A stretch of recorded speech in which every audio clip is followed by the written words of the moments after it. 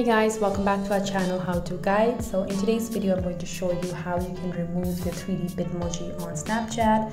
But before we get to that, please consider subscribing to our channel for more videos like this one, and also hit the bell icon so you do not miss any more updates from us. So now let's get started with the video. So removing your 3D Bitmoji on Snapchat is very simple. So you open the Snapchat app, then you click on the profile icon on the top left.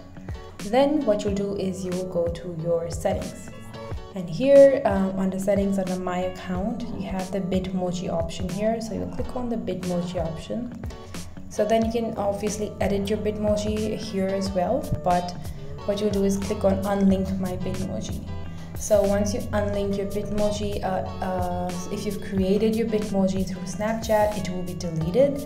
And if you've not created, if you just linked your Bitmoji to Snapchat, it will not be deleted, but it will be removed from Snapchat.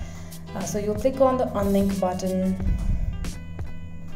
So now the Bitmoji that you've had is now deleted. So if you go back to your profile, you can see you have no avatar, you have no 3D Bitmoji. If you want to create a new one, you can do that, and you'll create a new one, and the process is the same.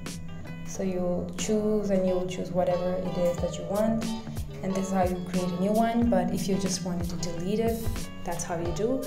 I hope this video was of help to you guys. It's very simple. Thank you so much for watching this video till the end, and I'll see you in the next one. Have a good day. Bye.